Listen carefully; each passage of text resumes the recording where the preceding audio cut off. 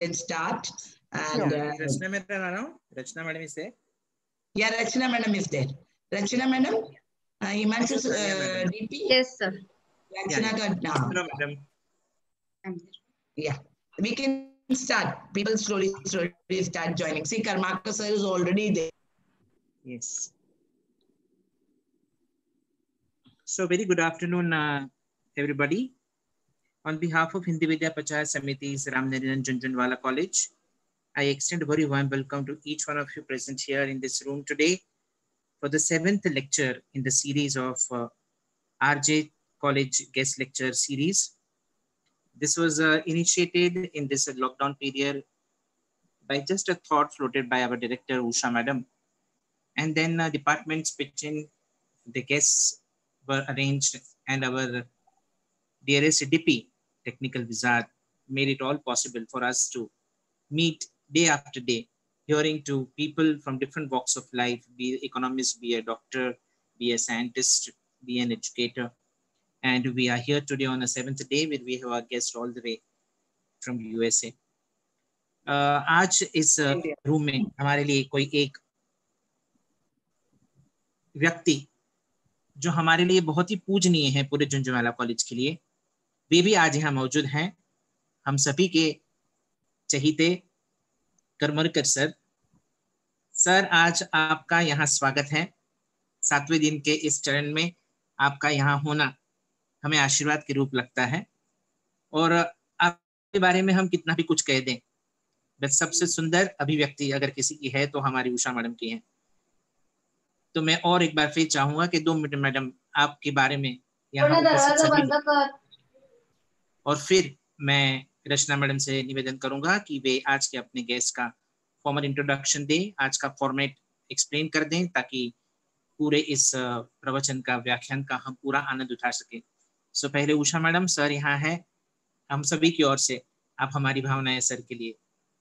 Yeah, a respected Karmakar sir, a great teacher who has mentored many students, one of them being me, and each and every lesson or whatever he taught, simple anatomy to a very complex photosynthesis, I remember everything, and I'm very sure each and every student of his would voice the same opinion.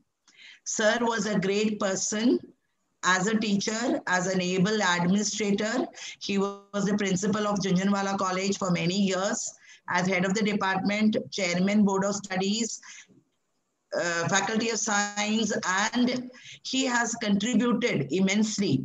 Whatever research culture we have imbibed from sir, and way back 1962, Junjunwala College has been highly privileged to have a research department in the Department of Botany. So in absence of a university department, the college of Junjunwala College has really grown because of the leadership provided by Dr. Karmarkar. So in a college to have more than 100 PhD students, I think speaks volumes. And there was a time when there was no research center anywhere else. So we used to have people coming from all colleges. So it was really fun. And we have maintained the same culture. The lab keys are with everyone. The freedom that we enjoyed that time, we continue to enjoy till today. And it is all because of sir's blessings. And as you can see, sir is always updated. The other day I said, sir, ek lecture lijiye na, regulation of photosynthesis, C4 pathway. He said, हाँ, ले सकता हूँ. So sir is always learning, and that shows the greatest quality that a teacher is a lifelong learner. So sir, we start this session with your blessings, and we have a very young, talented teacher, because I think she is basically, even though a very good researcher, she's a good teacher. That is why she agreed for coming for this session. Karishma, you are really blessed. And welcome back to India. It's a great country, as you know. Yes. And USA, but Bharat Mahan hai. Yes. So with this, I request a colleague, Rachna, to formally introduce you. Sure.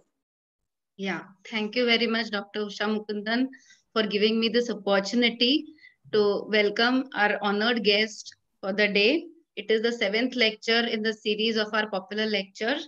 I would like to introduce Dr. Karishma Kaushik. She has done her MBBS and MD from University of Mumbai, after which she has done her Ph.D. in the field of molecular genetics and microbiology from University of Texas, Austin, USA. Her topic of research over there was novel strategies to overcome bacterial drug resistance. After her PhD, she was a faculty in the same place and a teaching faculty. She has recently come back to India to University of Pune as a teaching faculty at Institute of Bioinformatics and Biotechnology. She is a recipient of several awards and fellowships and also has various publications to her credit. Today, she is going to talk on a very interesting topic, biofilms and beehives. The topic is bacterial cities, understanding the impact and implications of biofilms. I now welcome Dr. Kaushik to start her lecture. The audience, I'm requesting you all, if you all have any queries, put them in the chat. And at the end of the session, we'll be taking up the queries. Thank you very much. Yeah, with one permission, we also have Dr. Ingle with us. It's really nostalgic. Ingle sir, welcome, namaskar. आणि मला माहिती आहे तुम्ही खूप enjoy करणार आजचा lecture. So, Karishma. Yes, so thank you, Usha ma'am, and thank you, Rachna, for the introduction. I hope you can hear me. I hope everyone can hear me. Yes? Yes. We can. Okay, excellent. Yes, we can. Feedback via chat is also excellent. You know, when you hear your CV from someone else, like what Rachna told me, suddenly you feel, who are you talking about, you know? She brought back memories of my PhD in the US. I had to be honest, forgotten the topic of my thesis. So Rachna has now put me in the spot that I have to discuss biofilms and antibiotic resistance. So thank you. And thank you for the opportunity. I will say one thing that, you know, these are strange times. And I hope that, you know, bringing a little science to you today, but in a very fun, enjoyable, relatable manner, will help us at least spend 1 hour doing something else than fretting about the pandemic. So shall we begin? Yes, please. Okay, yes. Great. Excellent. So I work at University of Pune. I'm faculty there. I activated my Ramalingaswami Fellowship on my return to India, and our lab studies biofilms. However, biofilms remain these entities that are very well understood at university level in advanced research settings, but it still hasn't percolated into early college, high school, and non-specialized education. So member of my lab, Snehal Kadam, who is with me, and Ankita, who works remotely with us from Bangalore, have created this teaching primer. The whole idea is, if you want to explain a complex concept like biofilms to people who are not field experts, how would you do it? So let's dive into it straight away. So that's Snehal and Ankita. So the idea behind this primer is to say that, can we explain or can we understand complex science using simple analogies, right? And I think most of us are familiar with analogies. Of course, analogies have pitfalls. So we want to take you through this primer to explain biofilms and then, you know, help understand the pitfalls and get your feedback on it. So since this is a teaching module, which we want to develop further, I really do request you to give us feedback at the end using a small survey. It's pretty much yes, no answers. So it's not going to take up too much of your time. Is that okay? Does that sound good? Yeah, good. Excellent. So welcome. You can use the chat window to interact. At this point, I'm just talking to myself on the computer screen. So I'm very happy to interact with you all. Even hello and yes is great. And I will start that going. Okay, so let's get started with, how do we understand complex science through analogies? So the first question is, what is an analogy, right? It's basically a comparison, all right, between two things. And the whole idea is to typically explain one thing which is difficult to understand using something else that is easy to understand, right? Or something which you are more familiar with. So in everyday life, we have analogies like, you know, Life is a box of chocolates. You never know what you're going to get. Now, it doesn't really mean that you live life in a box of chocolates. Okay, you can't map every feature of life to chocolates, but a box of chocolates. But you map many features, like, you know, it may be there are different flavors, there are different colors, there are different choices, or that life is full of surprises. You know, you don't know what's going to happen next. Just like you bite into a chocolate or you open a chocolate box. So I think you're getting the point here, right? So to take it to a little analogy that might have been close to our hearts or close to some of your hearts right now is, or at some point in our life, is finding a good man or woman is like finding a needle in a haystack. So the younger crowd in the group, how many of you agree with this? Okay, you can be honest. Come on. Even if this is being recorded. Agree? Okay, excellent. So the younger crowd is agreeing, and I can say I definitely agreed with this till up to 12 years ago. So yes, so it basically means, it doesn't mean that the man or woman you're going to find is as small as a needle, or that he is going to be hidden in a haystack. I mean, this is not really a Bollywood version of romance, but it means that it's as hard as finding something like that. It's as hard as finding a needle in a haystack, you know. It's tough to find the right person, and it's going to be tedious, and it's going to be time consuming. So thank you all for your agrees. So you're just mapping some common features. What this is to this, I just want this to get out of the way one thing, that you can't map everything. An analogy is some things will be similar, there will be other things that are different. Now, when we use analogies in science, we need to understand what is different as well, because we cannot lead to misconceptions in the process. So for example, let's look at an analogy in science. Since we've looked at some everyday analogies and we've broken the ice, let's look at some science analogies. For example, an arm is to a leg as a hand is to a foot. This is a simple analogy. You're basically comparing two parts, right? An arm is analogous to our, say, thigh, the upper part of our leg, or our leg, whichever way you look at it. And the hand and a foot, they pretty much are structured similarly to the arm and the leg. So you agree with me on this? Now, something a little more complex than just parts. It could be a surgeon's glove to her hand should be as a key to a lock, which means when a surgeon chooses a glove, the glove should fit perfectly, just like a key would fit a lock, right? It should be so this is not as simple as parts, but it is going to map to relationships. Like a surgeon's glove fitting well is like a key fitting well into a lock. All right, so we're trying to get a little more complex in our analogies, just to, you know, get out of the way what they are and what their limitations are. So is this okay with everyone? Sounds good? I see Chaya, Tanya, Prapti, Shiv, Bindu, all of them have been responding. Okay, anyone wants to share any other everyday analogy that you have? Or you're going to leave it to the end? Any other analogy somebody wants to share?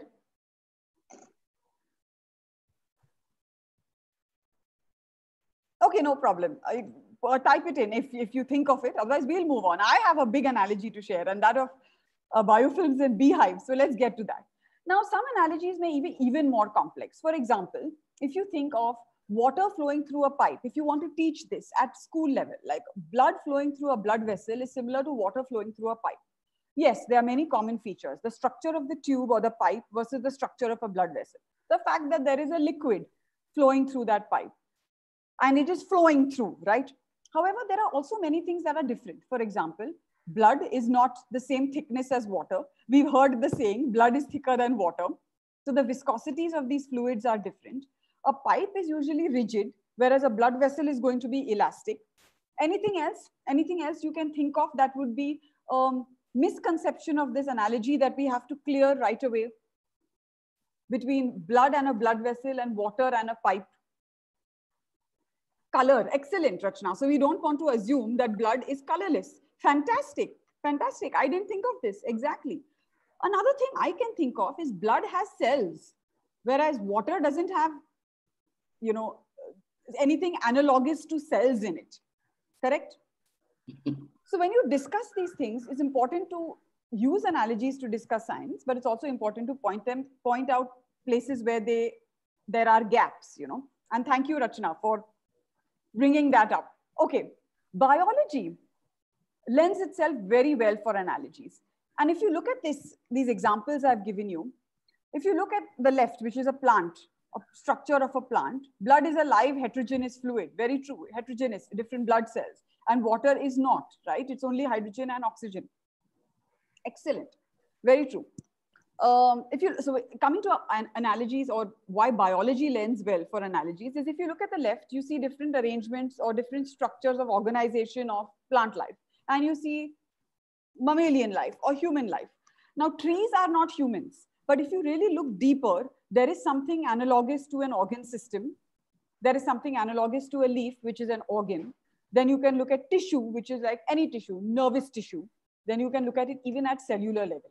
So this doesn't mean they are identical. But if you wanted to explain to someone something that they're unfamiliar with, you could use them as examples, right? You could look at a leaf and say, this is a tissue of a plant, similar to your tissue in your head, which is your brain. So analogies are good in biology because we may not have all had a common origin or a common evolution, but somehow adaptations for function are similar. Like bats have wings, birds have wings. One is avian, one is mammalian. Moths have wings, which are insects. Butterflies have wings, right? So that's adaptation for a common function, which is to fly.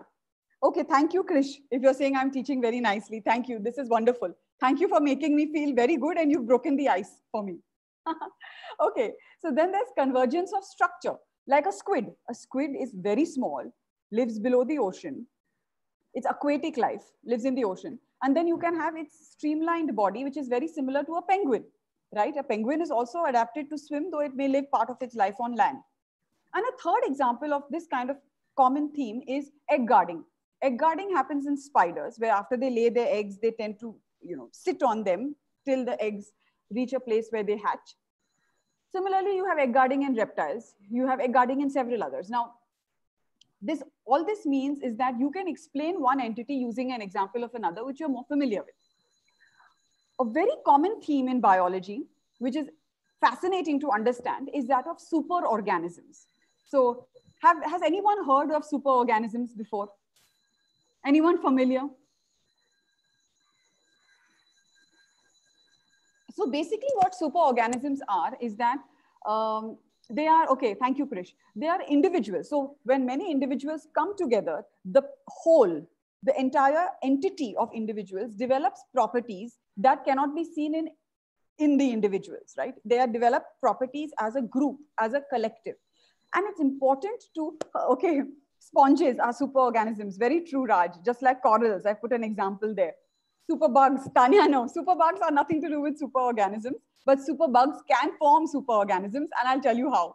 A beehive, fantastic, Dr. Renuka. So this common property of the group is not a sheer fact of numbers.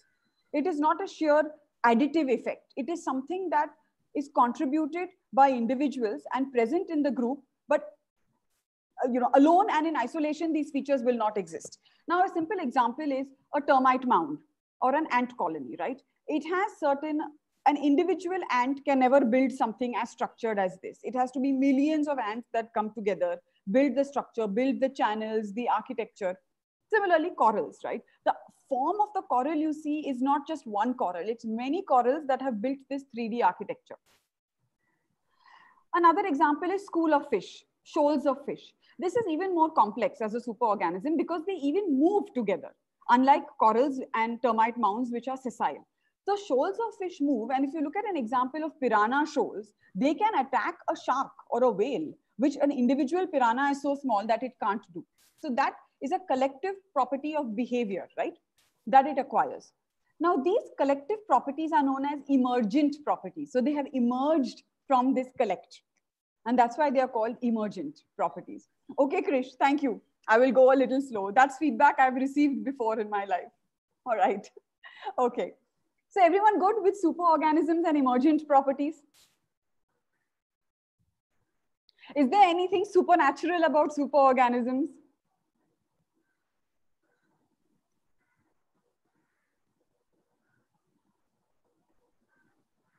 Okay, I thought this question would get more answers more quickly. Is there anything supernatural about them? No, exactly, Rachna, thank you. They're just collects. They're just collects of individuals and they have properties as a group as a result. Now, a classic example of superorganisms, like Dr. Renuka mentioned, is beehives. Yes, Tanya, they all work together, nothing supernatural. True, very true. So beehives, everyone seen a beehive? All the young people in the group, everyone see a beehive? Ameya talks of a siphonophore. To be honest, Ameya, I don't know anything about this.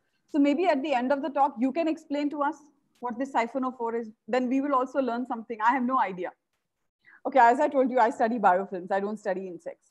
I'm just using it as an analogy. I think I set the stage. So beehives are typical superorganisms, right? They are made up of parts, which are your bees, that come together and form this structured community in which, you know, thousands of bees live together. And no individual bee can build the whole hive, and no individual bee can make all the honey, and no individual bee can perform all the various functions we are going to talk about, right? So everyone has heard of beehives, has seen beehives. You're familiar with that? Yes? Krish, Tanya, Smruti, Ameya. Yes, familiar. So we thought, since beehives are macroscopic, which means we see them, we've, you know, somewhere along the way heard about them. We could use this as an example to explain biofilms, which are also superorganisms. So let's come to that. So what are biofilms? All right, so before we proceed, anyone heard of biofilms? Okay, excellent. No, yes, no, yes. Okay, so it's going to vary, right? Definitely, I think you would not have heard of biofilms as much as you've heard of beehives. Why? Because biofilms are microscopic. They are invisible to the naked eye. So you need a microscope to see them. And generally, we don't study them in our, or encounter them in our everyday life as an entity like beehives. So what are they? Biofilms are superorganisms. They are structured communities of microbes. Often bacteria, could even be fungi. They're structured communities embedded in a matrix. And that is an extracellular matrix. We'll talk about how that is made. So are you already seeing some similarities between biofilms and beehives? Correct, Shruti. There are groups of cells that sustain collectively. Biofilms are used in wastewater treatment. Very good, Sushma. We have a slide on that. Are you all, just by this definition or these first two slides, are you seeing some similarities between the two entities? Yes, Krish, can you quickly tell collective efforts of cells or parts? Whereas in case of beehives, it's bees. So we have this notion that bacteria live singly. They live in isolation and they are what they call planktonic or free living. The term is planktonic. I'll just type it, or free living. But the truth is, bacteria have remarkable social lives. Bacteria have their own version of microbial Facebook, you know. So they have this, they exist in communities. They like to get together, which is biofilms. They communicate with each other. They like each other. They indicate, you know, who is attending an event near you. They tell you who is connected to whom and how in some ways. So bacteria have remarkable social lives, and this social life of a bacterium is a biofilm. So what is the meaning of planktonic? Krish, planktonic means free living. It's exactly what I'm showing here in green. We always think the canonical image of bacteria is that they are living in isolation, like what we see in tubes when we grow them in the lab. But the truth is, when bacteria exist, they exist in communities, like in wounds. One of the reasons wounds don't heal is because biofilms form. Bacteria infect the wound and form the biofilm.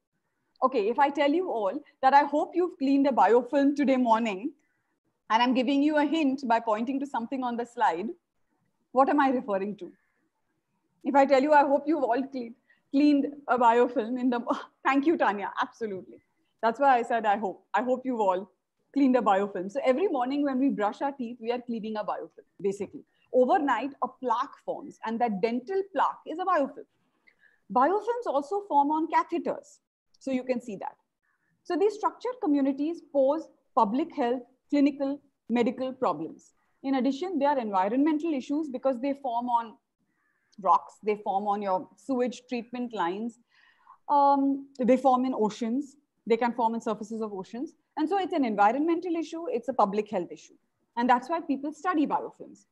Okay, so we've got this down that both beehives and biofilms are very different, macroscopic, microscopic, bees, bacteria. And yet they're both superorganisms because the sum of the parts is more the whole is more than the sum of the parts. That's what I'm trying to say, right? The whole entity is more than the sum of the parts. Okay. Excellent. Thank you. Ship hull. Very good, Geeta. Very good. You know what? They are barnacles that on the ship hull, biofilms grow on those barnacles. Very true. Okay. Very good. Excellent. Thank you, Krish. Okay. So all of you are being very responsive. And when I need a pick me up, I'm going to contact you. Okay. Thank you. Okay. So we are going to discuss biofilms using an analogy of beehives under 4 big basic categories. The first one is the structure, the development and structure. The second category is how do bees or bacteria in a biofilm communicate? And we'll see how we can compare that to beehives. The third is there division of labor in a biofilm? We're going to discuss that. Can different parts of the biofilm perform different functions? Because, you know, we are saying it's a superorganism. It has to have features that the individuals won't have. And the last point is what are the emergent properties in biofilms and why they are so important? Okay, so we are going to, is this everyone good so far? We are going to use beehives to understand biofilms better so that the next time you can look around you and think of things like biofilms, which you will not see with the naked eye. Okay, so Amey says barnacles grow on shells of turtles. So biofilm is microbial. Barnacles are not microbial. They are, I don't know, they're crustaceans. They're some kind of aquatic creature. But bacteria grow on the barnacles that are attached to the hull of the ship. That's what I mean. Okay. Thank you, Amey. Okay. All right. So let's start with development of structure. So everyone, Krish, Geeta, Smriti, Janvi, Tanya, Amey, everyone has seen a beehive. Yeah, everyone has seen a beehive. So what are they? They are colonies. If you think about them, they are colonies of bees, which have assembled and formed a structure. Beehives host thousands of bees. Now, in a beehive, for example, a very common beehive we see is the European bee, which is your Apis mellifera. You have queen. Everyone's familiar. You have a queen bee, and you have other types of bees as well, right? Now, the worker bees are the workers. I mean, pretty much, right? That they explain. It's self-explanatory. You don't expect a queen to be doing much work. But it's the worker bees that secrete wax, beeswax, from their abdominal glands, which you can see here. And this results in a structured honeycomb, your 3-dimensional hexagonal comb. Now, what is important in this is to note that the wax is self-produced. It is not collected. It is self-produced wax. All right. Now, how do bees begin to start their hive? And then we are going to go into biofilms very soon. So you have bees which are called scout bees, which as their name suggests, they go scouting for good places. Like, you know, they are your real estate hunters. They scout for good bee real estate. And so Krish, Geeta, Amey, Janvi, what is good bee real estate? What is bee real estate? Orchards, trees, you know, dark, dampy places, you know, crevices, rocks, things like that, right? So the scout bees go and look for locations. They choose a location. There are very few bees, and these are worker bees. They choose the location based on temperature, moisture, humidity. All right. They come back to their original colony and do a waggle dance. That is their communication, their physical communication to other members saying, okay, I think there's a good spot there. Let's go check it out. Then a few more bees go there. And when a sufficient number of bees reach, then the hive or the colony starts to get built. And it does exactly what it's supposed to do. It starts secreting abdominal gland wax and builds your 3-dimensional hive. So this is something we're familiar with. You see bees flying around. You see a few clustered together, right? And then as you see, the hive keeps growing, right? If you've ever seen a hive in progress. Correct. Very good, Sachi. High-rise buildings, terraces, trees. Very good. Okay, so is everyone ready to listen to the biofilm analogy of development and structure that you may not be familiar with? Excellent. Okay, so let's see what happens in bacteria. So bacteria, single bacteria, are constantly searching for a good place to form a community. They attach to a substrate. That substrate can be biotic or abiotic. So I just named some biotic, abiotic. Can you name a biotic substrate? Can any of you name a good biotic place where bacteria would like to settle down? Wounds, surface of your teeth, because saliva forms a thin film, rocks, whatever. It finds, rock is abiotic, but it finds a good substrate. So like the scout bees, the few bacteria that go, check out the location. Many factors influence whether it's going to settle, whether there is huge flow, what is the temperature, what is the nutrient availability. So a few bacteria go and settle down. Once they find that it is suitable, they start producing signals, and that signal is called density signaling. And we'll talk about that in chemical communication. But they start producing signals that signal to other bacteria that, hey, there is, it's good here. There's a lot of good stuff going on here. Why don't you come? It's exactly like Facebook. If you see too many people checking into an event near you, you tend to go and look, oh, wow, that seems interesting, right? Let's go and check it out. So they do this via signals, small diffusible signals. We'll talk about that in detail. So when this happens, more bacteria come. And at this point, a bacteria is said to have achieved quorum. Very good, Janvi. So what does quorum mean? Have you heard of quorum in meetings and boardrooms? Have you heard that, oh, we can't have this meeting, we don't have quorum? What does quorum mean? A quorum means sufficient number, certain number, true. So if you have 15 people in a board, you need at least 10 people, whatever the number they decide, to have achieved quorum. So bacteria signal to achieve quorum, and that is called quorum sensing, a minimum attendance. Very good, Rachna Sakshi. So then once this quorum is achieved, the bacteria starts to produce its matrix. This matrix is called extracellular polymeric substance. It's a mixture of proteins, polysaccharides, but it is again self-produced. It is produced by the bacteria. And then the matrix gives the bacterial community or the biofilm a three-dimensional structure. The bacteria replicate in this matrix, so the biofilm matures. And at some point when the biofilm has grown, bacteria can disperse and go and seed new locations. So this is how bacteria develop biofilms. And now if you want to make an analogy for the first part between beehives and biofilms, what are the points that we'll talk about? Are both matrices self-produced? Yes or no? Sachi, Janvi, Ankit.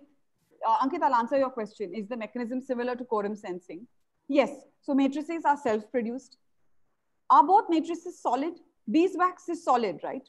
As you can see, it's a solid structure, hexagonal structure. Are both matrices solid? No. Matrix of biofilm, EPS, is viscoelastic.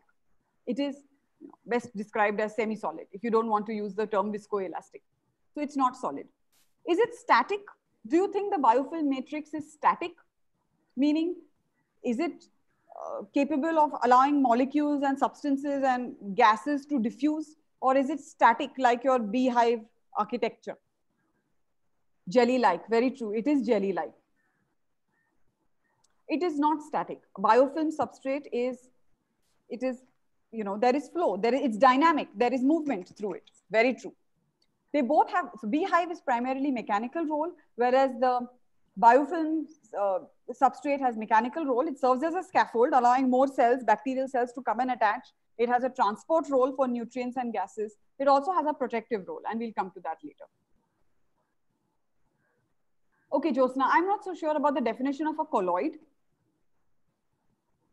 but generally we refer to it as viscoelastic. Okay.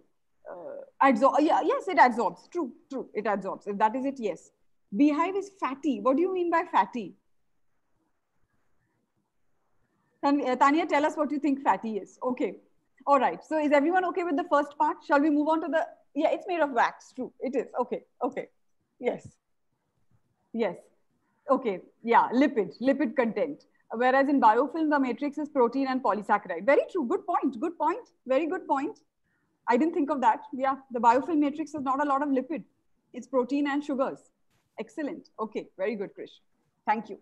So moving on to the, now it gets more interesting. Okay. So bacteria have gone and formed a biofilm. How do bacteria communicate in this biofilm? Let's try and understand it with beehives. Okay. So we know that bees have very sophisticated communication mechanisms. It's outstanding if you read about it, actually. And I'm not an entomologist, but I'm fascinated by them. So every hive has a queen bee, right? So she secretes these pheromones, a mixture of which is called a queen mandibular pheromone from some of her glands. And that basically reigns supreme on the hive. It tells the worker bees that they need to work. When the worker bees get the signal, it signals to the drones, the men, that she's receptive to mating. So she produces reproductive supremacy by making other worker bees sterile. So no new queens can form. If one queen is there, you don't have another queen. She's an undisputed entity of her colony. All right. So that's the function of the queen bee. So she reigns and she basically is like this orchestra. She's coordinating this whole, she's like a conductor of an orchestra. Then you have the worker bees who are obviously going to do the work. So they get the signals and they secrete pheromones to communicate to each other that, oh, it's foraging time, or it's time to build honey, collect pollen, whatever it may be. Or the queen is going to lay eggs, so they take care of the brood. And then you have the males who pretty much only signal that they are ready to mate. Quite a fascinating social structure, I must say. I wouldn't draw parallels with any human forms. Okay, so as you can see, beehives are very, very sophisticated communication entities. Okay, so how does this thank you, Tanya. It was meant to be funny. Thank you. I appreciate it. Since now I'm only seeing myself laughing, I don't know whether it's funny, but the feedback is much appreciated. So let's look at this in a little bit of detail. Okay, so you have different kinds of pheromone signals, and the queen actually secretes a bulk, like multiple chemicals making one pheromone mix, what you call it, right? Her perfume is a pheromone mix. So the workers take care of the brood. The workers check on the queen to make sure is she mating? Is she dead? Then a new queen needs to be reared, whatever. And the queen signals to the workers and the drones, depending on what she wants them to do. So as you see, this chemical communication basically conducts the whole hive. Mating, worker activities, reproduction. So, all right, so this is critical. Any block in this communication will lead to dissolution of the hive. Fair enough? Correct? Okay. Now let's see how this happens in biofilms. In biofilms, thank you, Krish. Very interesting to learn. Thank you. I'm trying to make it so. In biofilms, bacteria, when they settle, they start producing signals. This signal is to achieve quorum, as we said. So when there are few bacteria, the signal that is produced is very diffuse. It's like only 5 people checking into an event on Facebook. You're like, you know what? I don't know if it's going to be that great. But if like 50,000 people are checking in, you're like, oh, okay, I need to notice this. What is going on? So when more bacteria accumulate, the density of this signal increases. That's why it's called density-dependent communication. All right. Now, what are these signals? We'll talk about them. But if you think about this, if you're only doing something to signal, do you want this thing that is produced by the bacteria to be very energetically expensive? Like if you only want to like a post on Facebook, do you want to have to go through 3 verification steps? Like fill in the CAPTCHA code, where do you see a bus? You know what I'm talking about, right? All those, which image has a bus? Certainly not, right? You want to be like, okay, I want to be done. I want this to be quick and cheap, and I want to move on. So that's exactly what these signals are. They're small, they're diffusible, and they're energetically inexpensive to make. Okay, so these are chemical molecules. It also helps the bacteria to do this. And why it's important that it has this group behavior is certain functions are less beneficial if done alone. For example, if you want to throw a morcha, I'm not encouraging anybody to do this, okay? Dr. Usha, please don't think I'm inciting a coup. I'm not planning to do that. But if you want to discuss a fee hike in your college, would it make sense for one person to go and stand and say, "Arey, fee kyun badhaya mera?" It makes sense to say, "Arey, you'd communicate and say, "Arey, tum log bhi aao, everybody speak na, kuch to bolo." So this is the function of communication. It's to do things which make sense as a group. And what are those things? One, biofilms. Why would 5 bacteria form a biofilm? You want a big community. So you quorum sense, you signal density-dependent signal to get more. To bioluminescence. For bioluminescence, some bacteria luminescence, like that's how quorum sensing was first discovered in the organ of a squid. Yes, very true. In some Hawaiian waters. So this bioluminescence means you have to have many producing that light, right? Now, ek bulb se kuch nahi hone wala. You need to have many bulbs producing that light. Producing spores. Spores are a state of dormancy. Why would you want few bacteria to become dormant? The whole community should become dormant. Only then is it going to be relevant to survive harsh conditions or stressors. Another function like motility, right? You want to signal that everyone, we should move now, for example. So chemical communication via quorum sensing provides group benefits. This is the take-home point, right? Just like living in a beehive provides group benefits to different entities. because each one does another function, the different function. Like the worker doesn't have to mate, the drone doesn't have to collect food, right? Okay. So how do bacteria, if you look at the molecule, it's very similar to the pheromones. So they are these very small diffusible chemical signals. They are called auto-inducers. As the name suggests, they induce themselves, or if you're looking at them as a group, right? So a few bacteria start producing this auto-inducer signal. This signal is picked up by other bacteria, and it starts to regulate changes in gene expression. So this is a classical example of a bacterium Pseudomonas. Have you heard of Pseudomonas, guys? Pseudomonas, 1 minute, let me not spell this wrong because I'm in a chat window. No, yes, okay. Pseudomonas is a very common environmental pathogen. It's also a common pathogen of humans. It affects immunocompromised people and it forms very difficult biofilms, very difficult to treat. Now, if you look at what happens in Pseudomonas, the LuxI gene produces these autoinducers. They're called acyl homoserine lactones, or AHLs. AHL density increases when more bacteria accumulate. And AHLs, as they function as autoinducers, they come back into the cell. Now, it doesn't mean your own AHL is coming back. It's a common pool now. And that's what the group benefit is. Okay, there is nothing like my AHL and your AHL in bacteria, right? They function as a commune. Okay. So then the AHLs diffuse back and activate LuxR, which is a transcription regulator, which binds to a particular transcription site. And downstream of that activates all changes for group behavior, like motility, bioluminescence, biofilm formation, whatever it may be. It may regulate motility under different circumstances, right? So these signals, not only does Pseudomonas signal to other Pseudomonas, but it can also signal to not only Aeruginosa, it can signal to other Pseudomonas species and other bacteria as well.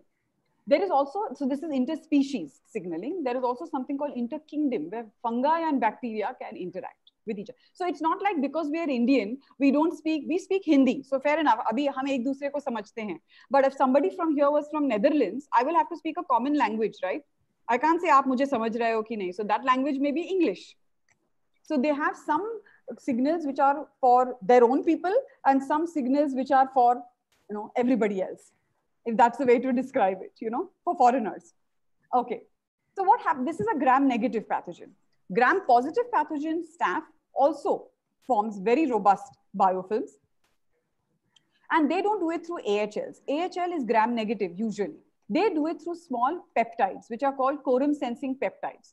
Peptides are larger than AHLs, so they're not going to so easily diffuse out of the cell, but they are pumped out, fair enough. So there's some energy involved in pushing these out. The energy cost can be kept low. When they come back in, they activate some regulators which downstream activate changes in gene expression. All right, so is this good so far? And the one autoinducer that's for interspecies, gram-positive and gram-negative, is AI2. AI1 is usually restricted for amongst gram-negatives. AI2 is gram-positive, gram-negative, and you have others also that signal to fungi. Okay, so now you're seeing how, is this completely a genetic phenomenon or environmental factors are involved? Can you elaborate? Production of AHLs is genetic. Yes, these AHLs are specific to bacteria or fungi, but environmental factors means, as we said, when they start settling on a surface, they sense the environment in order to start, signaling to other bacteria. So that's where the environmental factor will come into play.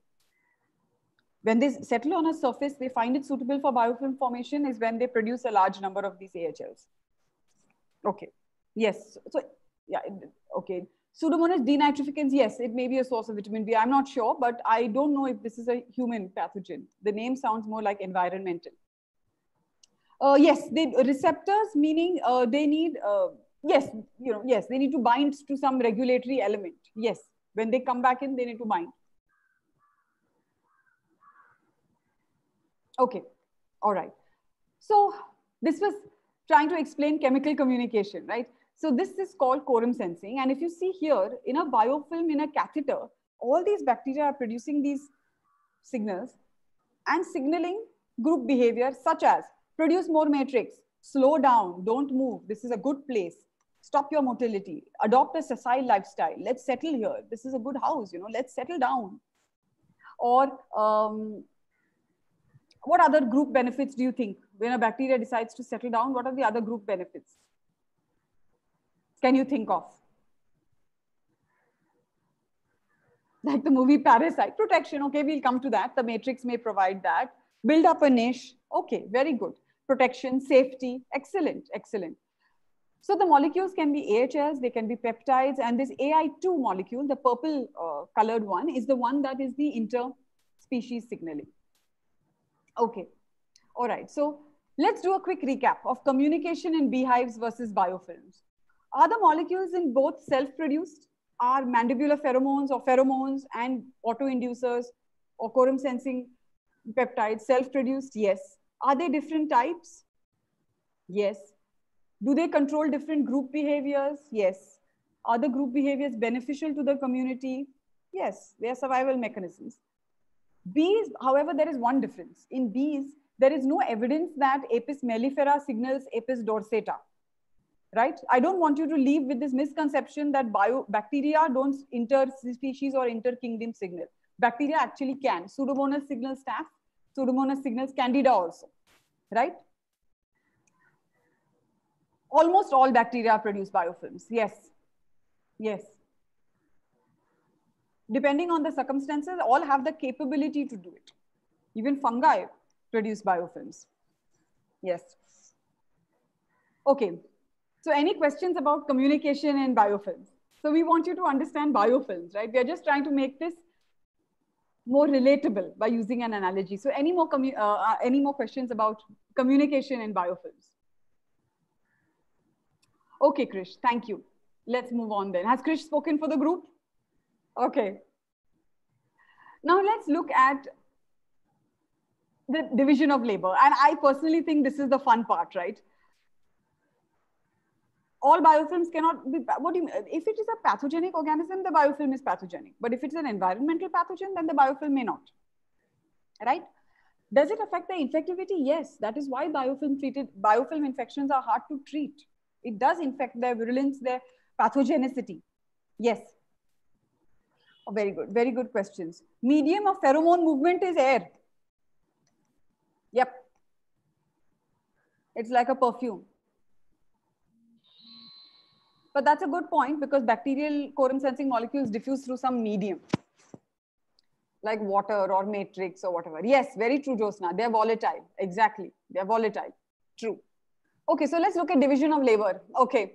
I think this is going to be a rough point to drive home when we are all overworked in lockdown. Okay.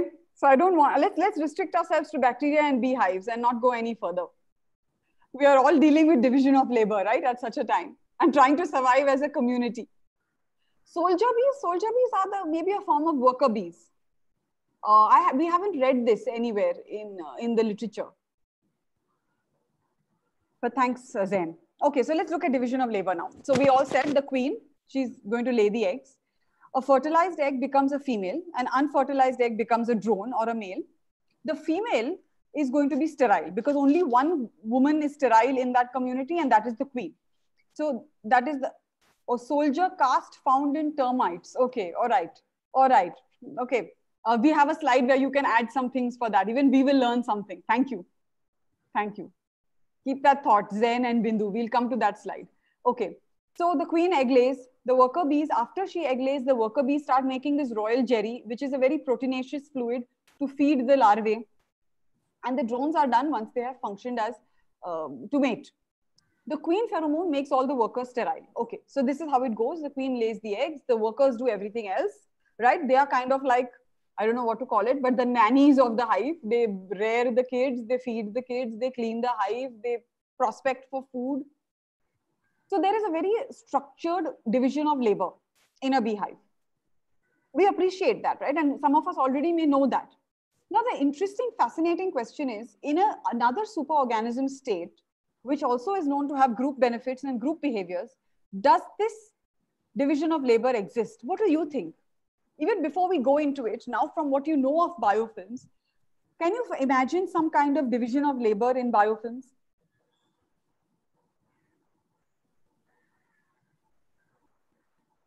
Okay, Snehal says soldier bees are bees that respond during attacks or intruders. Okay, thank you. Vaishnavi says may or may not, should be there. Okay, we're coming back to the soldier bee conversation. Okay, fine. There has to be. Why else would they all want to be together then, right?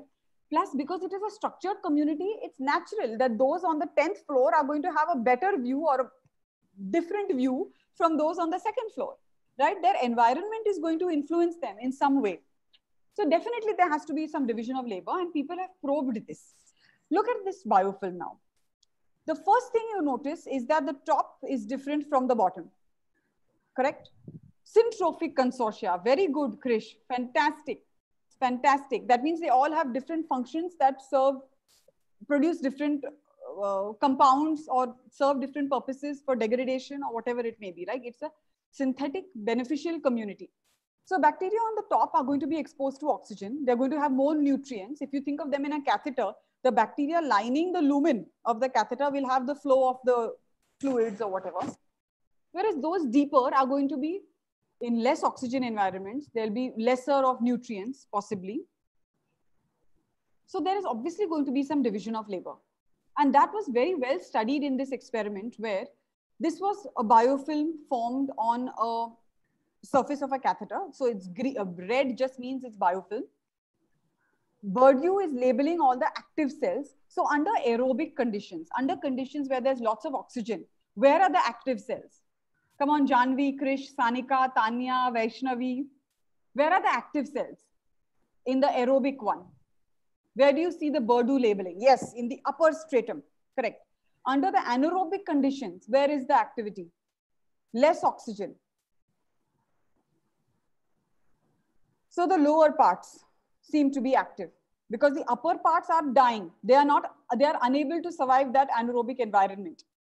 And if you have pure oxygen, again, you see a shift on the top where the top layer is very thick and growing well because it has possibly more oxygen. And that it does have more oxygen and it's going to grow more, right? So the biofilm structure, peripheral layer is more exposed to change in environment, right? Oxygen, chemicals, nutrients, whatever it may be. Now I'm going to ask you a question for you to apply this knowledge. If through this catheter, you flowed in antibiotic, which are the cells that are going to be most susceptible? Upper. So that's why biofilms become difficult to treat. The upper layer gets killed, but the lower layers never get killed. They remain in some form, they persist. And we are going to talk about that.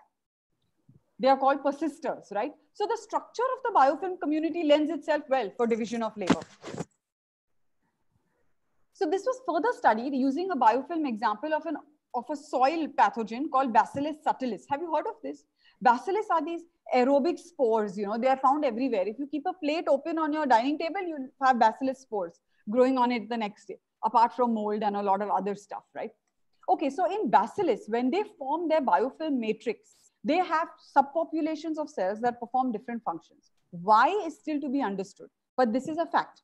Now, there are two components of their matrix. One is a TAS-A protein, which is an amyloid protein, and one is the matrix, the EPS, extracellular polysaccharide, and other proteins. So some cells produce only TAS-A, some cells produce only EPS. Both together form a very robust biofilm. How would you study something like this? You study it by looking at, can I remove EPS production? What do you see in this pink graph versus wild type? If you have Bacillus subtilis cells that produce only TAS-A, what do you notice about their fitness versus wild type? They are less. If they produce only EPS and not TAS-A, it's again less. Now look at the biofilms that form. Here you have wild type. So wild type means what do they produce? I'll get to your question, Krish, about why biofilms are important. But everyone else in wild type, what do you think the matrix consists of? What two components in Bacillus subtilis?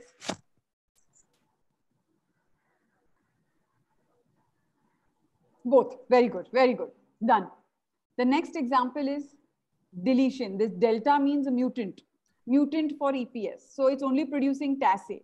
What do you notice about the biofilm compared to wild type? Less, more, same? Less. Very good, Zen. Now you look at TAS-A, mutant. It only produces EPS. Less. Yes, maybe lesser, but less. And now if you look at both, look at this biofilm and look at the wild type. What do you notice if you have both added separately? Like basically one makes only TACE, one makes only EPS, you put them together. How is that biofilm similar or different from the wild type?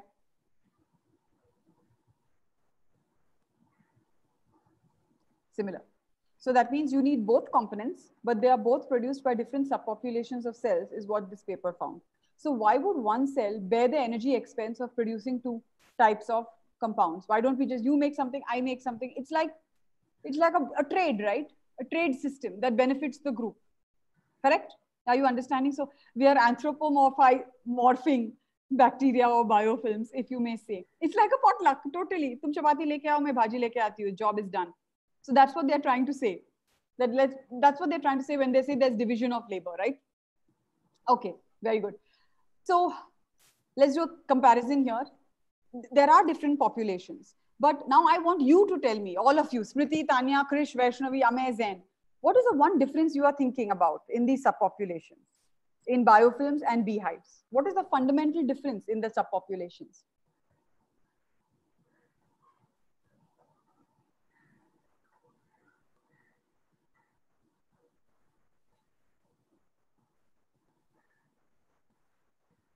They work together, but fundamental difference in what, maybe my question has to be better, fundamental difference in what decides that you become a queen or you become a worker versus you become, you adopt aerobic metabolism, you adopt anaerobic metabolism. What is, so in beehives, it is genetic. Whereas in biofilms, it is heavily dependent on environmental factors or chemical factors, right? Another thing, biofilm bacteria, I again don't want misconceptions. It's not that if you're determined or dedicated to be your aerobic metabolism, you are committed to that pathway. If it leaves this biofilm, disperses in another environment, it may have a different metabolism. So it's not a committed path. It is circumstantial here. Whereas in bees, it is committed. A male is not going to become a worker, or a worker, only one of them will become the queen, and that's her function, right? Of whatever the brood is, I mean. So in bees, it's genetic, whereas in biofilms, it is dependent on environmental and chemical factors. Okay, very true. Okay, yes, there is succession, first come, first serve. Position where the organism is in the biofilm will determine it. So it's a changes in gene expression that is regulated by environmental and chemical factors. Okay, excellent. All right, so let's come to the final part. So we've built up towards this. We've studied structure, communication, and division of labor. Now, what are emergent properties in these two systems, right? So someone very nicely brought about termites and did our job of coming back to other analogies. So we said emergent properties are those that emerge from the whole group, the whole system, and a collect. So think about emergence in snowflakes. How are snowflakes formed?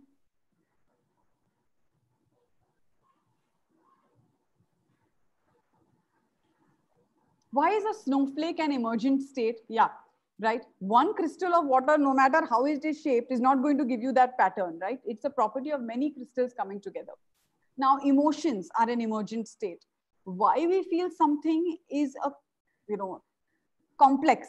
I mean, needless to say that our emotions are complex, right? You can't attribute them to a single group of cells or neurons, right? It's an emergent property of the brain, of all the neurons. Maybe there is hyper, there is sad and hyper. So that's the state. Similarly, even cities are emergent states because some people take care of, maybe the water. Some people take care of the sanitation. Some people take care of roads. So together it functions as an urban ecosystem, right? Okay. Heart is also made up of heart muscles. True. Even if you think of the heart as an electrical system, that is also an emergent state, right? A single muscle can transmit the current, but it cannot pump the heart. The pumping of the heart is an emergent property of thousands and millions of individual cardiac muscles. Very good. Fantastic. Okay, I need to prepare better now next time when I come for you guys. Okay, so what are emergent properties in beehives? One of the major features is thermoregulation because beehives are exposed and they need to keep keep the hive in a particular temperature for the survival of the queen. So when it's very cold, bees shiver to keep the hive warm. When it is hot, bees fan their wings to keep the hive cool. So this is mainly the function of the worker bees, right? Again, they are doing that function. Now, why is this an emergent property of the group? Because the younger bees cannot shiver. So during this time, they move towards the middle of the hive so that the older bees manage the thermoregulation on the outer aspect of the hive. So the hive in the center is warm. So this becomes an emergent state of the entire entity of the beehive superorganism, right? So have you grasped this? There are other emergent states. For example, even comb construction, even building of the hive itself is a property of emergence. One bee can't build it. Multiple bees perform this activity. All right. Now let's look at emergence in biofilms. The main feature that is important for biofilms, the main emergent property is, and I said it before, can anyone guess?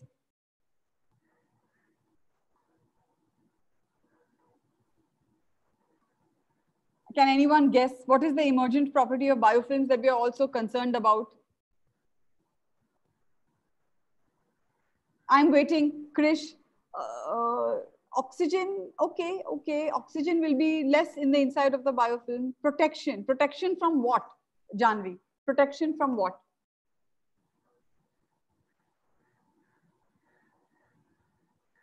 Waiting. Very true. So the emergent property of biofilms that is a big concern is antibiotic resistance or antibiotic tolerance. Why does this happen? Multiple reasons. One thing is the biofilm has a huge matrix. Matrix just functions as a barrier. A single bacterium cannot make matrix that protects it from antibiotic, right? When it comes together as a community, the matrix heaps up. So this is a property of emergence. A single bacterium can never make enough matrix to protect it, right? It is a community.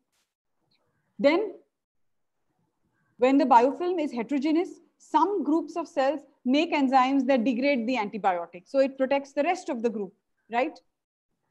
It's an emergent state.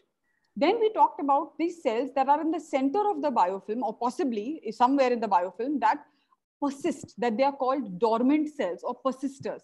Persister cells, as the name suggests, they persist in spite of antibiotic odds, in spite of all the stressors you subject them to. All right, I think it's a good lesson for us at a time of a pandemic that we need to persist in spite of all the, yes, hati haath badana, true. So they persist and they help survival of the biofilm. Even if other cells die, the biofilm community survives because persister cells do not die and repopulate the biofilm after the antibiotic or the stressful condition has moved on. Biofilms, bacteria are also different from planktonic. They are metabolically altered. They slow down their growth. So they are less susceptible to antibiotics because you know antibiotics act on growing cells. Like for example, penicillin acts on cell wall synthesis. It inhibits cell wall synthesis. But to inhibit cell wall synthesis, the bacteria actually has to be making a cell wall. Right? If it says, I don't want to make a cell wall, boss, I'm good. Then penicillin is going to have no action. So maybe if the bacteria reduces its metabolism, this is how it works. They just become tolerant to antibiotics. So the biofilm becomes an antibiotic resistant state, which is very, very difficult to treat. And this is the clinical and public health. Krish, you mentioned, right? Why is biofilm a problem? This is why it's a problem. This is the clinical problem. How do you treat it? You treat it, it gets better, but dormant cells repopulate that infection site again. Right? This becomes the issue. So emergent properties critical in beehives are thermoregulation. In biofilm, it's antibiotic tolerance. Both are coordinated responses and both serve some protection, right? And you have kind of spatial distribution where outer bees protect the inner bees. So maybe, you know, the dormant cells are somewhere in the deep recesses of the biofilm and the outer cells take the hit of the antibiotics so that the dormant cells survive, right? You can think of them like that. All of this may not have scientific evidence as yet to show, but these are questions to explore if you think about it like that. All right, so we've talked through the analogy, okay? I hope it's been interesting and I hope it changes the way you think of bacteria again, right? They are actually thriving, lively. I think they're pretty fantastic creatures, you know. But whenever you're making an analogy, we have to remember we shouldn't get carried away. And this is the whole water in a pipe versus blood in a blood vessel kind of situation, right? No one should think that blood vessels are rigid unless there is atherosclerosis, which is not a good situation to be in. So let's think about, where does this analogy fall? Let's be critical of our own analogy. Where does this fall through, right? First one. So I want some of you to say now, what is the first thing that you shouldn't go home with a misconception when it comes to bacteria in biofilms? What's the first? Yes, Smriti, I love that definition. Notorious, fantastic creatures. I know, pretty much. Extremely dangerous, yes. So what's the first misconception? Smriti, Vaishnavi, Seema, Tanya, yes. Bacteria are not eukaryotic. Don't think bacteria are, they're not bees. So this is not like a part-part comparison, right? They are prokaryotes. Their structure is very different from a eukaryotic bee. So this is the first thing. We never go back with this misconception, meaning everything that comes with prokaryotes and eukaryotes, like bacteria don't have a nucleus, right? They have just chromosomal, they have DNA in their cytoplasm. Bacteria don't reproduce sexually. It's an asexual reproduction. So don't go away with all of these misconceptions, right? Okay, bacteria don't fly, not that we know of. So what, any other limitations of the analogy? This is the first place to start when you're breaking down such an analogy, right? No one should go back with a misconception. What are the other things? Bacteria are structured differently. They're prokaryotic. They don't reproduce like bees. What else? Unicellular, multicellular. Exactly.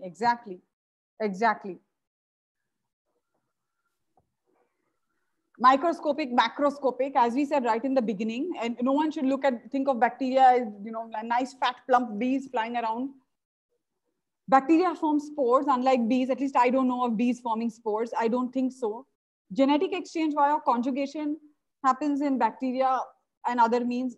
Bees may not have all those means of genetic exchange. So anyway, this idea is to not go back with misconceptions of bacteria, right? We are using these to study bacteria. Okay, all right. So this fundamental difference is clear. Now, what's another thing? Bees, typically, beehives are either Apis dorsata, Apis mellifera, or one species of that bee, European bee, Indian bee, there are kind of bees. But bacterial biofilms are mostly not single species. They're almost always polymicrobial. They're almost always multi-species. So don't go back with this misconception that only Pseudomonas biofilm will have only Pseudomonas, or biofilm will have only staph.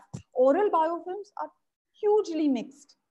This diversity that you see here, I don't know if it's an oral biofilm, but it's as diverse as this. You see red filamentous bacteria, you see green, you see cocci, you see rods, you see blue. So bacterial biofilms are actually highly polymicrobial. So in wounds and in the oral cavity, wherever they are found, you can have fungal bacterial biofilms. So this is the second misconception that you shouldn't go forward with, that biofilms are single species. Yes, biofilm matrix is not a structured hexagonal or, it's a diffuse element, and it's very dynamic and it's constantly changing, dependent on environmental conditions and bacteria leaving the biofilm, etc. It's not as static or structured as a beehive. So don't have that impression. If you look at matrix under the microscope, it looks like gel. It just looks like a jelly, a stretched out jelly, Okay, very good, excellent. And the last part in an analogy teaching exercise, is to look at other superorganisms. And somebody here beautifully mentioned termites and soldier ants. Does anyone want to add that here? Can we think of some entity in biofilms analogous to soldier ants in termites? If you tell me, I can think if there's something like this. You may not know all the details of biofilms, but if you tell me what soldier ants do, I might try and think.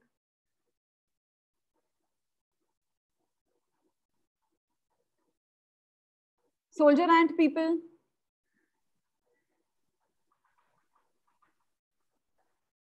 This is your chance to protect the hive by speaking. They help protect the hive. The dormant organisms are survivors, true. So Tanya has a question. Do some bacteria leave an original biofilm and venture for an adventure? Of course, all the time. All the time. That dispersal state is always happening in biofilms. That is why biofilms are very, very dynamic. Right? Social insects have have in caste system, meaning they have a structured function role. Yes, right. So they are an example of, you know, everyone has to play their role in a community, right? And that everyone's role is important and indispensable. I think this is the best example. Everybody can't be queen. Somebody has to do the job of the worker, right? To keep the queen where she is. Absolutely. Soldiers are seen, okay, so if soldier ants are protecting their termite mounds, then you could think that the outer bacteria in a biofilm might be performing this protective role. They may be secreting the enzyme. What's the point if the bacteria right in the middle of the biofilm makes a degradative enzyme like beta-lactamase that destroys beta-lactam antibiotics like penicillin? I mean, penicillin is not going to get there. It's a good that you are making of no use. So if you want penicillin to be destroyed, it should be the outer bacteria that make it. So yes, this is exactly what happens. The outer bacteria make that. So they may kind of be like the frontline defense, right? They could be the soldiers or the border security force of the biofilm, right? Like, hey, first you deal with me, then we'll activate the rest of the army. Okay, great. So this slide is just to tell you that there are analogies with other superorganisms also that we can bring about, and all of them will have limitations, right? For example, in a school of fish situation, the whole shoal moves, whereas in a biofilm, the whole biofilm will not move, only a part will disperse. So misconceptions should also be broken down at this point, right? Okay, now the whole idea of teaching with analogies is also to come up with new ideas that when you study fields in isolation, you may not be able to come up with. Now, one analogy I can think of is that, is there just like the queen, if the queen is destroyed or the queen is killed or the queen leaves the hive, the entire hive collapses. Like she's literally like holding it together, right? Her mandibular pheromone is what keeps everybody in check. She leaves, they don't sense her pheromone and everything dissolves. Can there be, if for biofilm researchers who want to find ways to eradicate or treat biofilms that are persistent and hard to treat and a public health problem, can there be such a core of cells which is the Achilles tendon of the biofilm, where maybe it's the dormant cells, maybe it's the persisters, you treat that and the biofilm will dissolve. The chance of that biofilm coming back is limited. So this is the way you can use these analogies to try and think if there is such a weak spot in the biofilm. That could be the dormant cells or persisters or these metabolically inert cells. And research is going into understanding how they can be destroyed, but they are extremely persistent, right? They go into this hibernation or dormancy and they revert when things get better. So they are like the phoenix rising from the ashes, you know, you can do whatever you want and they'll find out. Spores will secure the race, meaning what? I'm not sure, Sushma, you can explain. And Zen says at nuclear level, I don't know what nuclear level you're talking about, just explain. Smruti, can surfaces of catheter, they are always treated, but the problem is it may persist. So then you remove the catheter, insert a new catheter. That can be done if it's on a catheter. What are you going to do if it persists in a wound? I mean, I don't think removing the leg and putting a new leg is a good option or a very viable, sustainable option. So that's when we have to kill the biofilm, right? Okay. And another way to think about this is we use collective products of beehives like propolis, wax, honey. Can biofilms be harnessed for their collective actions? Like if they produce a lot of enzymes. And this is also being done for bioremediation of waste, or especially hydrocarbon waste in oceans.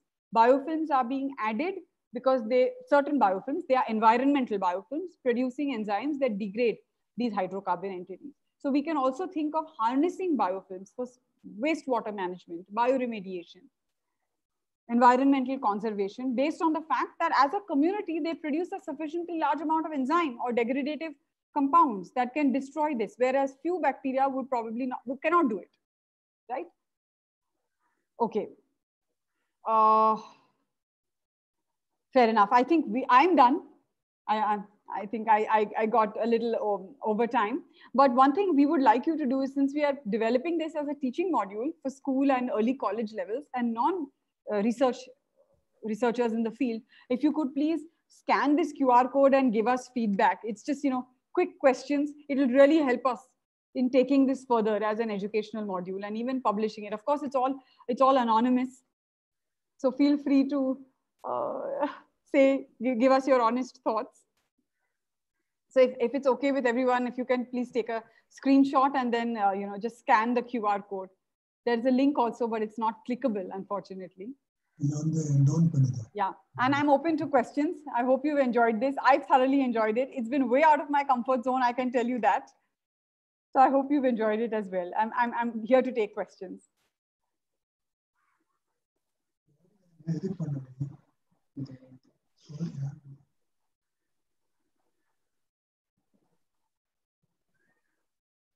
So Sachi has a question here. How are silicone catheters better? So catheters are often coated with different materials, biomaterials. They probably help, they prevent the adhesion of bacteria. So when this initial sensing has to happen, it's a mechanical sensing for the bacteria to attach. It has to sense something and then it starts producing EPS.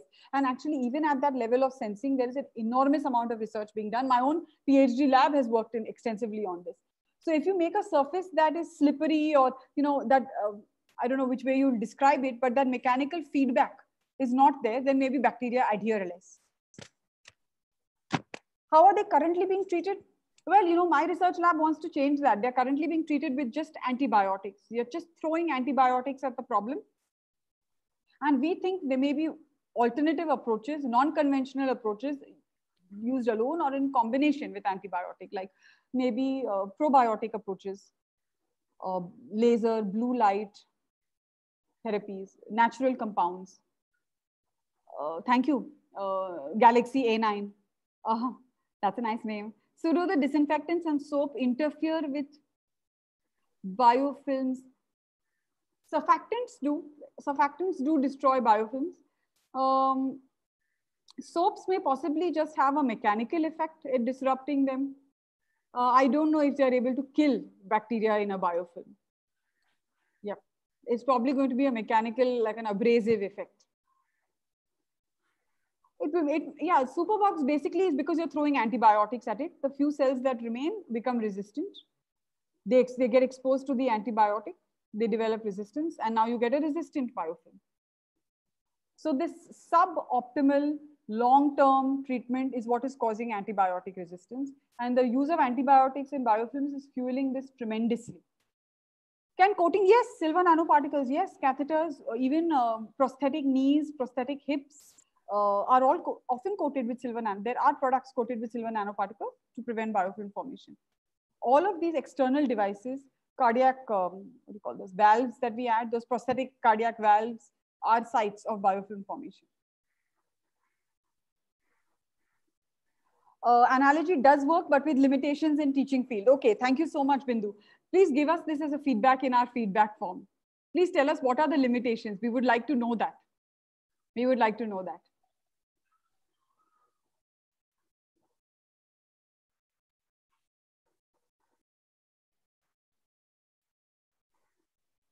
Yes, we have tried to address what the limitations are, but I can see that you already, all of you had ideas that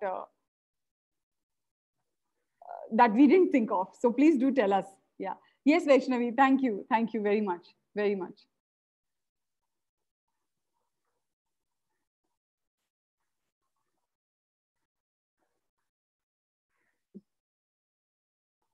Thank you, Tanya. Thank you for all your responses.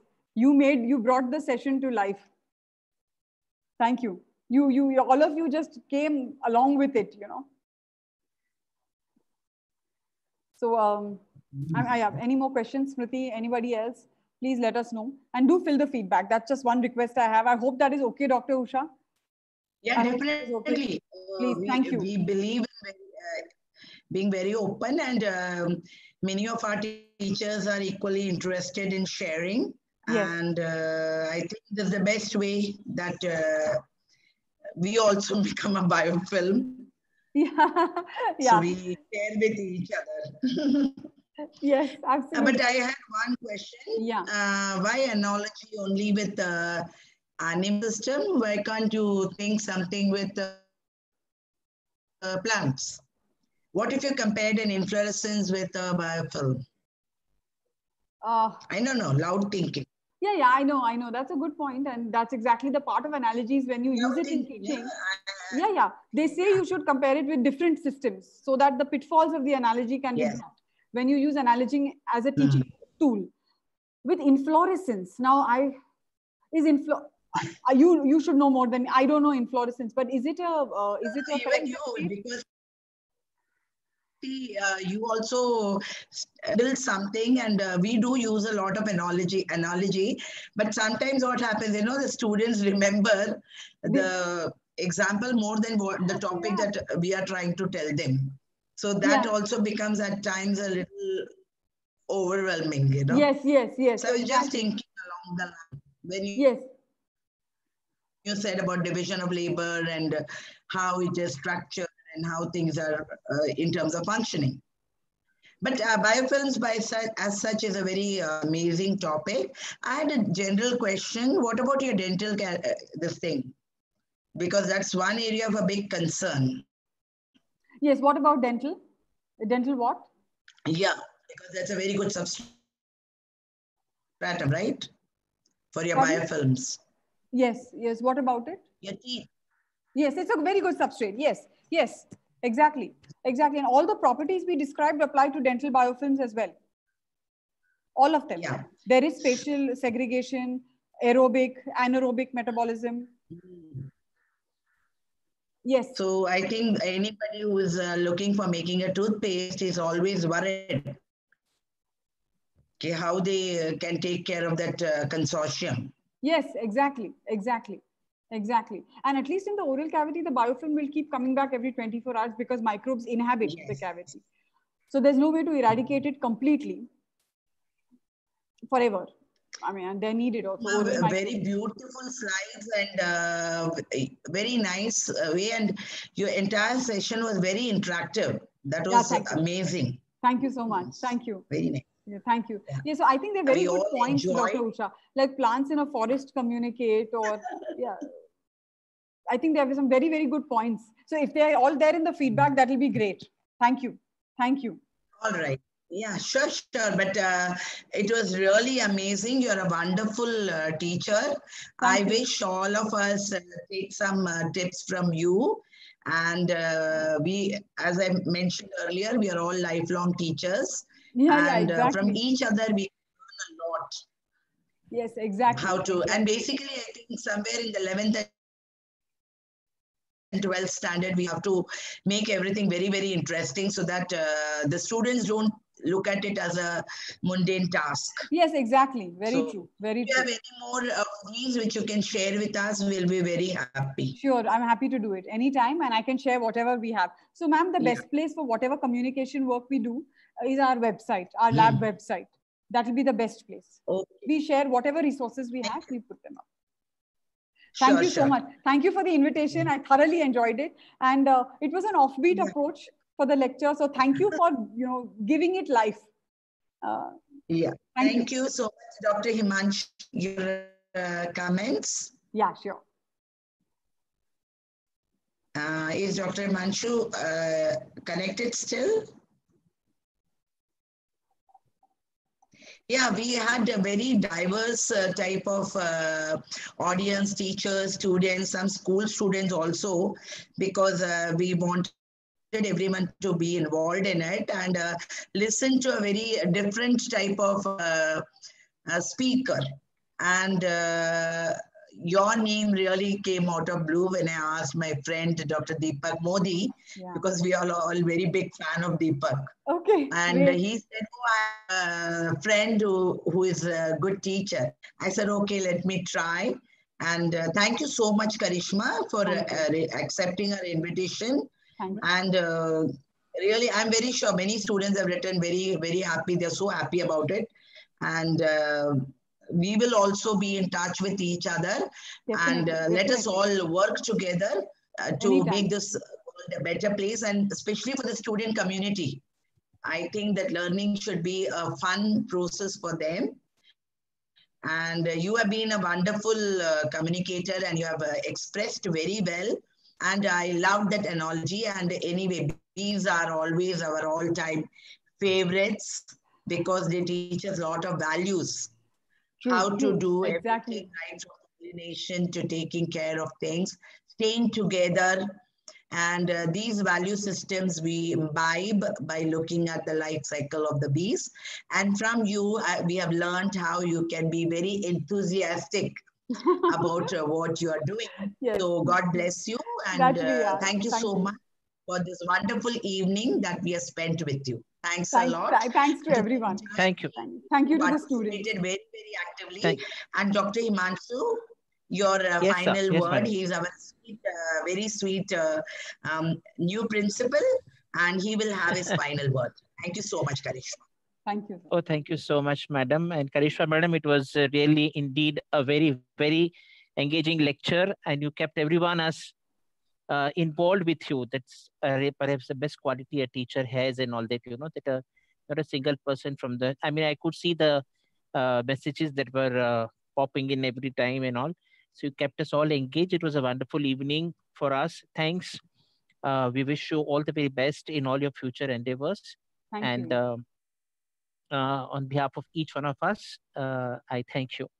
Thank you so much. Thanks to Usha madam also for this thought that she just floated, and that not 1 day, 2 day, but there are 7 days completed, and we still have many more lectures lined each day from different. That's fantastic. Fantastic. Yeah. Fantastic. So thank you, madam, for appreciating.